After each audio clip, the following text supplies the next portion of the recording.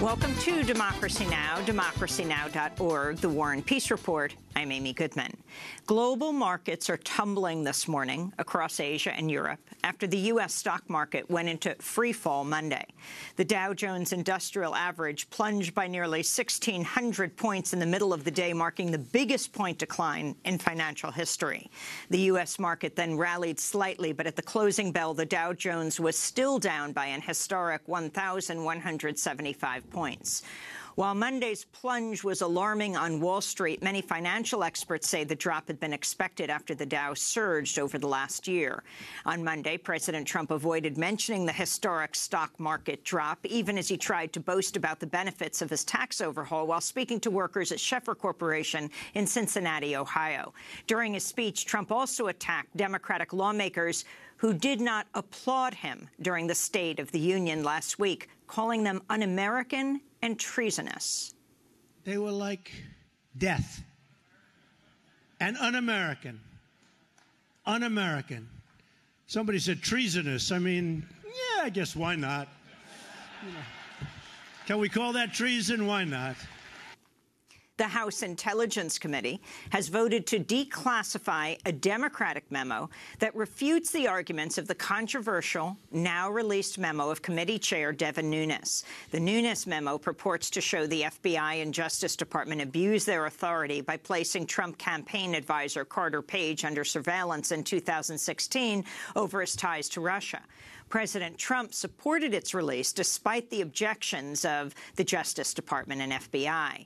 President Trump will now have 5 days to decide whether to try to block the release of its counter-memo written by California Congressmember Adam Schiff, the highest-ranking Democrat on the House Intelligence Committee. In Syria, bombing continues against the rebel-held district of eastern Ghouta outside the capital Damascus and against the rebel-held northern province of Idlib. War monitors say airstrikes are carried out by the Syrian and Russian governments have killed nearly 24 people in eastern Ghouta and another 18 civilians in Idlib, where local journalists say a hospital and residential areas have been targeted. Activists also say 9 people were injured in a suspected chlorine gas attack on the town of Sarakeb on Sunday night, the second alleged chemical weapons attack in the last 2 weeks. In London, a judge is slated to rule today on whether to drop the British arrest warrant for WikiLeaks founder Julian Assange, who's been holed up in the Ecuadorian embassy in London for more than 5 years. The British arrest warrant for jumping bail is related to a Swedish sexual assault investigation against Assange, which has since been dropped. But even if the judge drops the British arrest warrant, WikiLeaks warns Assange could face life in prison in the United States on charges of espionage, conspiracy, and theft related to WikiLeaks' publishing of secret U.S. government cables. In Ecuador, voters have decided to reinstate presidential term limits during a national referendum Sunday. The result is a blow to former President Rafael Correa, who had been expected to run for a 4th term in the upcoming 2021 elections.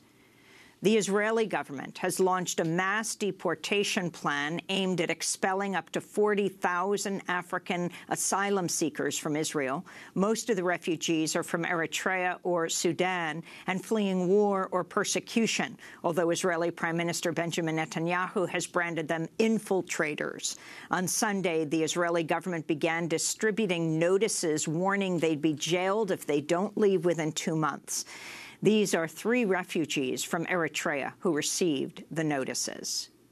If I do not return to Rwanda or to Eritrea within 60 days, they'll take me forcefully to prison. I will choose. It's not a choice, but I will force her to be in prison if they decide, because at least I will stay alive in the prison.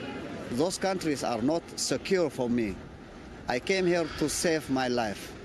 So what I choose now is to stay in prison.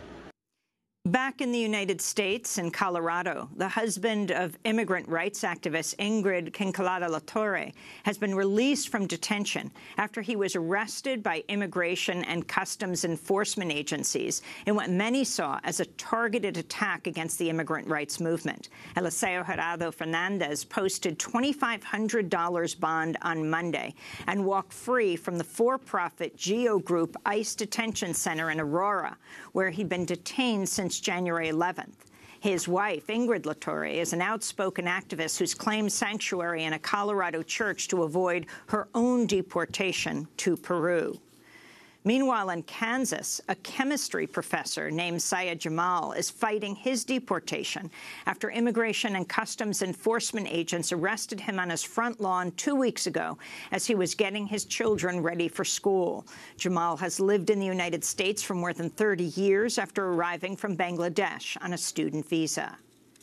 In Michigan, USA Gymnastics team doctor Larry Nassar has sentenced to another 40 to 125 years in prison for criminal sexual conduct toward underage girls in the latest of a series of trials about his decades-long abuse. Dr. Nassar has already been sentenced to up to 125 years in prison in a previous sexual assault trial. He has now been accused by at least 265 women and girls of sexually abusing them, often under the guise of providing medical treatment. The U.S. Supreme Court has refused to block the Pennsylvania Supreme Court's ruling that the state's congressional map unconstitutionally favors Republicans and must be redrawn. Monday's ruling now means Pennsylvania lawmakers must redraw the state's 18 House districts, a move that is widely expected to benefit Democrats during the 2018 midterm elections. And a number of NFL players on the Philadelphia Eagles say they will not visit the White House for the traditional Super Bowl victory celebration. Among the players boycotting the visit as a protest against President Trump are Malcolm Jenkins and Torrey Smith, as well as Chris Long, who also refused to visit the White House last year when he played for the New England Patriots, who had won the Super Bowl then. And those are some of the headlines. This is Democracy Now!, democracynow.org, The War and Peace Report. I'm Amy Goodman. And I'm Juan Gonzalez. Welcome to all of our listeners and viewers around the country and around the world.